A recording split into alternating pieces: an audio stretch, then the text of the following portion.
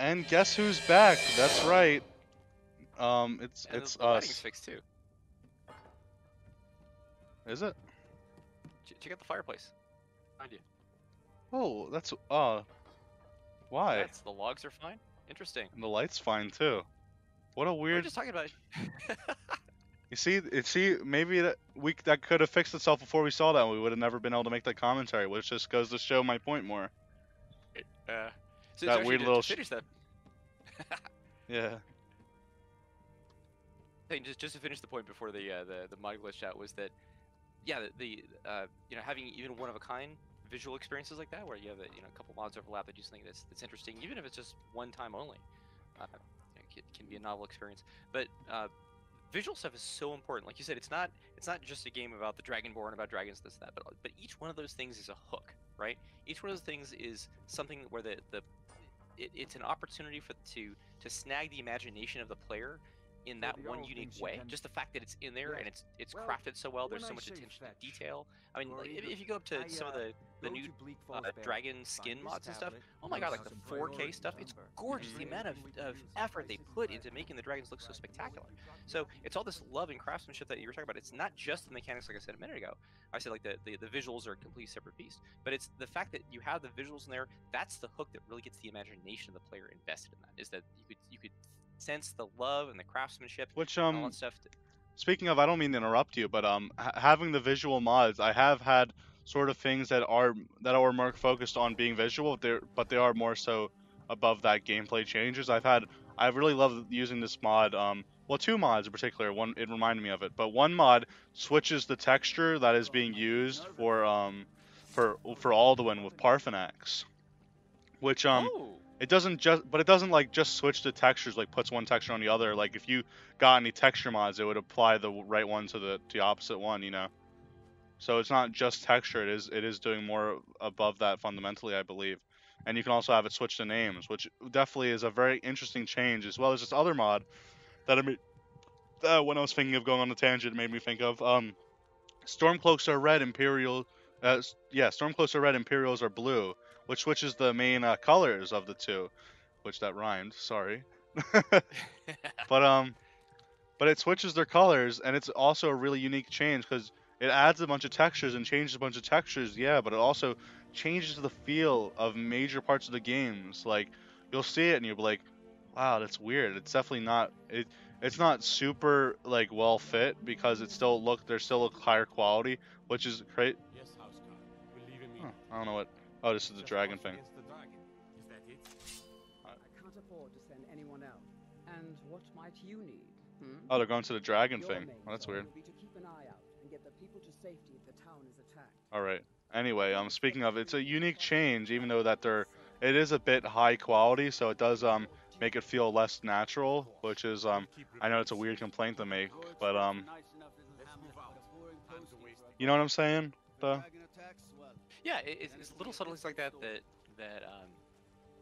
it changes your experience enough, where the feel is different. And again, like I think, kind of going back to Dark Souls and stuff. I know Dark Souls or Sekiro or even Bloodborne and stuff. Each one of those games has its own really distinctive flavor. Like you couldn't, if you were to superimpose the architecture, like the graphics for the architecture, or the textures onto Skyrim, people would notice immediately, right? Skyrim has its own unique kind of flair, and those other things have their own type of like hyper gothic style on stylization, the flying buttresses on everything, right? I know what you mean. Like a subtle difference like that changes like the experience that you have when you're going through it. It evokes different memories and different feelings when you're going through it. Like to play Skyrim again, where they retextured every castle to look like one of the great cathedrals of Dark Souls. That may invoke all those memories that people have of playing that other game. And really, if you were to combine other elements, it could bring out a different tone, kind of like the same kind of like lost world or dying world, like really evoke these other subtle emotions that go along with it. So even something as simple as like a texture swap or a color change, it's all very evocative of the player while they're going through it, and not something that the player is even necessarily hyper conscious of. They're not like, oh, I remember that buttress from Zone 4. Like, it's not that kind of thing. It's just, it helps to build the tone and the mood in the background. I agree, it's very meaningful. and it's something that you may not even realize in the moment. But when you have something as stark as mods, we can flip it on and off, or you could go back and forth and redo it with and without the mod. You can become more aware of that subtlety. You can expose yourself to it and really kind of feel out the differences that get evoked in you as a player. And I think that's a wonderful thing, right? It makes you more kind of aware of yourself and more aware of other, like the fantasy hooks that get evoked in you in different ways and different degrees. And it also makes it differentiable, because the tone and the feel that you get from one of the Souls games is so different than, and it should be different than a lot of other fantasy games, where like you can start to realize like this piece belongs here, and this evokes this with me, and and again, that's from your own unique past and memories. How old were you? You were saying how from your experience, Skyrim was your first open world game. How old were you when you first had exposure to that game? Like what was going on in your life?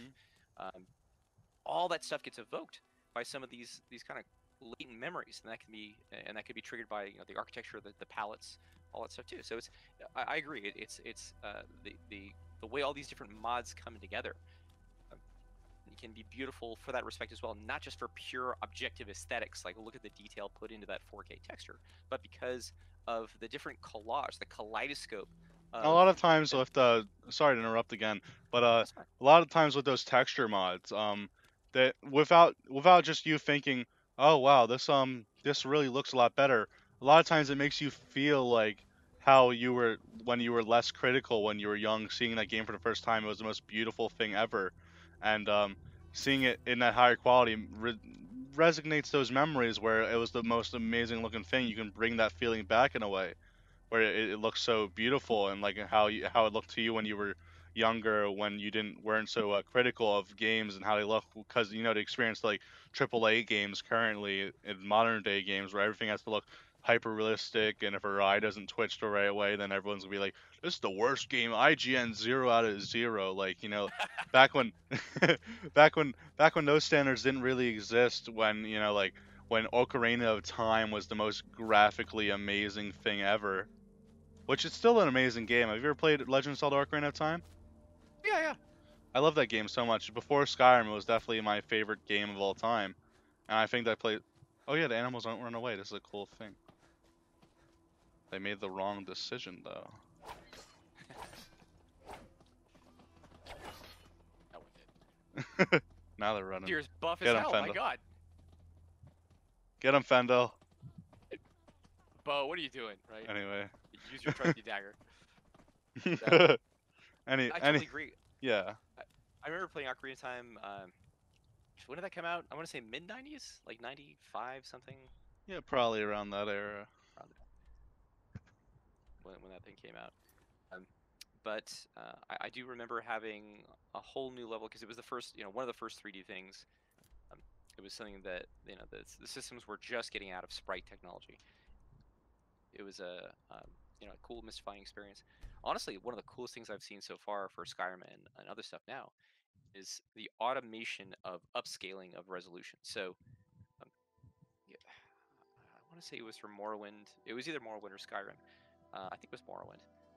There was a temple that was done, way back in the day, and just the computers back then didn't have the resolution. They couldn't handle a texture with crazy high polygons and crazy high levels of detail. They couldn't handle a mesh with crazy high polygons. They couldn't handle a texture with crazy levels of detail. But when they remade the level in a more modern engine, they're like, well, I can't use the same texture because it looks like a bunch of muddy scrambled stuff. So they used an AI to comb the web to find high resolution things when downsampled would look the same as the downsampled thing from Morrowind, and then they use that high resolution image instead in the new mod, which is freaking amazing. And that is a spectacular use of machine learning to, it's a convolutional neural network. If you want to nerd out about that, I'm happy to do so. But like, using CNNs I love machine learning. It's such a beautiful concept as well, with the way AI can learn in a way, and especially with deep dream technology. That really... Oh, that's trippy. I do that a lot. I'm actually... I don't mean to spoil any of my future projects, but I'm working on a thing where I'm taking animation, I'm making every single frame, I'm running it individually through a deep dream to change the style completely. Dude, so that's fantastic. Are you using, like, did you are you coding your own CNN on the back end, or are you using like one of the I'm online? I'm using a deep dream generator. It's one of the basic ones, but it works really well. It's basically the one that everyone used to make every anime into spaghetti. You know, all that thing that happened. If you ever saw that on Reddit, it was a big phase for r/anime memes, whatever they're called. But Right. I've seen those and getting absolutely like nauseated looking at some of those. They were so well done, and yeah, like memories of the first episode. There you go.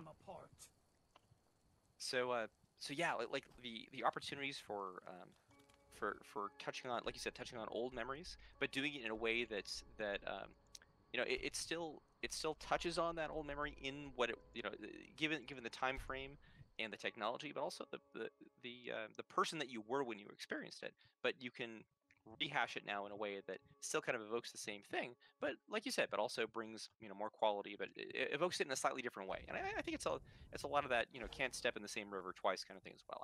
I know I can go back and play A Link to the Past, talk about classics, right? Need a ride? I mean, I Where do played you the want to original go? Zelda from way back in the day, and that was Climb and back, and we'll be it's off. crazy to go back and see that too. But yeah, to even be able to Yes, hurry it up. and experience that for what it is, for what it was, to kind of see it in retrospect, but to be able to kind of like you're not the same person, and you don't have the same mindset as when you first played that. But it's great to both reflect on that for the experience that you had then, but also kind of you get a connection to that past version of yourself and the mystery and wonder. But you also see yourself in a way that you might not casually do. Like you might not casually think about yourself in your life and all that stuff. Just walking down the street or having a coffee or something. But playing that game really kind of, I think, helps to open, if you want to, helps to open that kind of corridor to your own past memories and past experiences, and can be a very positive, charming thing. It can really, it's kind of a window into your own soul, or one of those infinity mirrors into your own soul kind of. And I really enjoy the fact that, like we were saying before, the people that put the dedication and time into, both new textures and meshes and all that stuff, but also into connections to the old stuff, to really showing, oh, no murder guy, huh? Apparently, I don't know what's going on. I think that's him over there, isn't it? Be careful. They don't like us. No, it's not. It's someone else. Wonder what happened. She don't looks have to, like like- she's like waiting for the killing. I was gonna do something cool. I was gonna. Wait, is that him? This person is busy.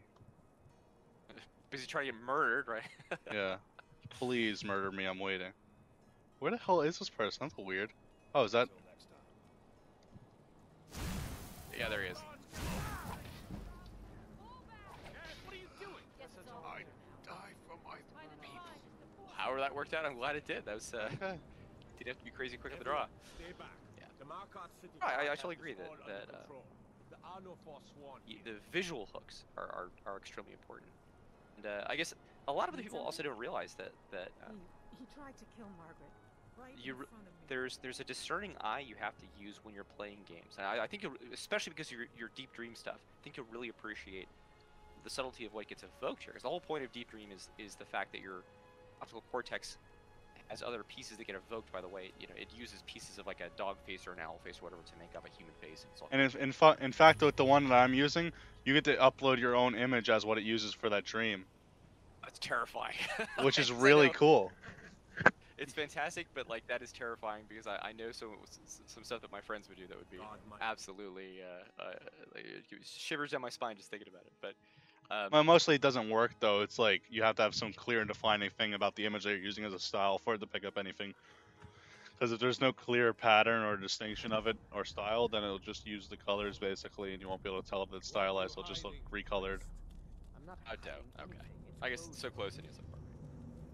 I mean, I guess it would only make sense because if you just had a dream and like don't excuse me there. If you had a dream and the only thing that you experienced, the reference that would influence that dream was just like a solid block of color, you wouldn't have a very creative dream. Right. Dog and dog. So yeah, so back to the evocation stuff, and I guess this is a really impactful thing to think about that people you have to stop and think about it because it's too easy to kind of to gloss over. But like the combination of subtle mechanics we talked about, all the subtlety of mechanics with like the little gears of modifying dagger damage or bow damage or whatever, and then the visual stuff. Like one absolutely impacts the other. So you can imagine playing a Dark Souls. Now, and here's the thing that a lot of people may not initially think about, but if you had if you took Dark Souls and just got rid of all the textures, right? So the same, and maybe tone the meshes down a little bit, but the same mechanics, the same kind of colossal boss fights, the gigantic arenas, instead of this supremely hyper gothic stylization for the buildings and the kind of creepy dim stylization that they have for for armor and weapons and kind of this skull death motif. Instead, if you played Dark Souls, but all the meshes and textures were like happy rainbow strawberry cake land, and you fought like giant marshmallow enemies or like little flumpy cupcake enemies or something like that, would absolutely change the experience of that game. If every single other mechanic were exactly the same, you were like squishing giant marshmallows with your butter knife or maybe your spoon or something like that, right? It would absolutely change your experience. It would not be the same game because of what gets evoked through the visual and audio cues. And it's something I think that really comes out when you do modding, is when you're like you said, your boilerplate generic experience, like everyone plays Zelda. If you play Zelda, you have played Zelda, you have played Zelda. Everyone has the same quest they go on, the same waypoints, the same everything, right? But if you play Skyrim and you have the original stuff and then you change it to a different texture and mesh set. If you made Skyrim in a squishy wumpus land or whatever, right, with giant marshmallows, it's a completely separate game, and it makes you more aware of it. It makes you more aware of what is this evoking in me as I play it, and not just from the way that you interplay between armor, weapons, magic, and these other overarching systems. But it's also like, what is the soft content of this game? What visuals, what tone from the music, from the even the palettes. Like you were just saying, just palettes make a difference too. What else does that evoke in me along with mechanics? And it makes you more aware of it as a player. Definitely as a game designer. Even as a player, it helps to make you more aware of it. It helps to make you aware of what makes your experience more rich. I think that, like you were saying, that a lot of people, I'm not gonna, I'll say, people that haven't played a lot of games or haven't played games for decades. I'm not going to say young people necessarily. Not real gamers. Yeah, see, that's the way I don't want to go, right? Is that's the typical, not hardcore gamers that are. It's just like once you've seen, you can see if your first big monomyth movie was Star Wars, right? I mean, freaking co-written by Joseph Campbell, the guy who wrote Monomyth. And Hero 1000 Faces, all that stuff. If Star Wars, the first, A New Hope is the first one you've ever seen, then that's this like iconic, generation setting kind of production that was made. But then after you've seen the 10th movie or the 20th or the 50th or the 100th movie that uses the same formula, then you're like, okay, I can have a different appreciation of all the subtleties that I've seen with different, some are future themes, some are past themes, some are medieval themes, some are whatever, right? But you've seen all the variations in that theme with the same underlying story structure. And it's the same thing with video games. When you played, like, if you Skyrim was, like you said, the first major open world game that you played for you, and what an impression they made on you. What how that changed your understanding of how to behead lizards, right? Of the other game after it, and it's like you said, it's a relatively unique thing for you, and some of it is your cohort, people that were born around the same time and had happen to have that same game system, or have that access to the same stuff. But it sets this precedent, and then after you've experienced it enough, it allows you to come back to it in that way, where you can experience your first thing over again through fresh eyes, and connect to your old self. But it also gives you this more subtle understanding, like you said. Like now you just said you appreciate all the subtleties of how these mods work together in synergies that not even the authors anticipated, right? They didn't even intend. Let alone did they plan with this special combination in mind. It's a combination of all these different efforts and how they happen to come together in that time. Even when they glitch out, like we had the cool stained glass effect a minute ago. Like, it was weird, but it was freaking cool to happen to catch that one glitch. I mean, maybe even the rainbow clouds are gone too now. We'll see. Maybe. Taking Oh, time. yeah. There we go, right? So it was one thing for that one load. We had one screw up with one memory allocation of a handful of textures, and we got that, right? And now we reloaded, and it's memory allocation's fine. It's fixed. So, you know, we didn't spend a lot of time digging. Love is a burning thing, and it makes a fiery ring. Bound by wild desire, I fell into a ring of fire.